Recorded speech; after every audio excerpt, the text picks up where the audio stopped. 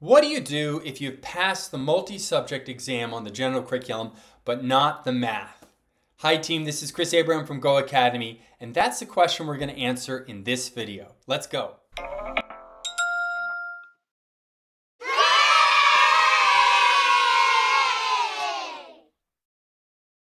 Well, if you pass the multi-subject but not the math, you have to replace the math exam, the O3 exam, with one of the new exams.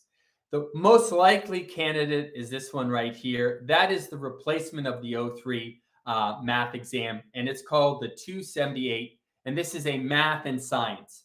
We have a general curriculum math and science, technology, and engineering subtest. This is probably the most likely replacement for the O3. You should know that this new test here has 20% more questions on it. And it's a combo of math and science. So you have about twice as much content to study.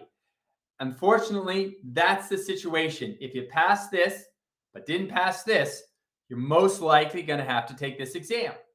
Now, some teachers say, well, wait a second. Why don't I take the 68 or 65 or 63? It says I can take these or the 77. Well, here's the thing.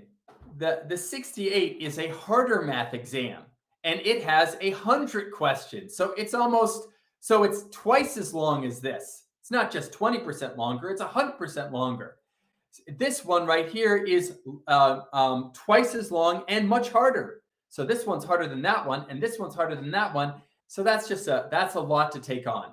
If you're having difficulty with this math test, jumping into a math test that is twice as long, this one's only 20% longer, that one's twice as long. That's a lot to take on.